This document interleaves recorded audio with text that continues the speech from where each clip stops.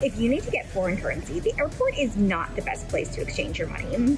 Those currency exchange providers that line the baggage claim arrivals areas often charge a premium of about 15% just for the privilege. So where do you exchange your money? First off, your bank. Many will exchange currency for you. Sometimes they'll charge a small fee if you're exchanging just small amounts, but often the fee can still be pretty small. This is one of your best deals to get foreign currency. Your next option is to order through an online currency carrier. The exchange rates might be less favorable, and you might also have to pay a delivery fee, but this can still be a lot better than just going to the airport.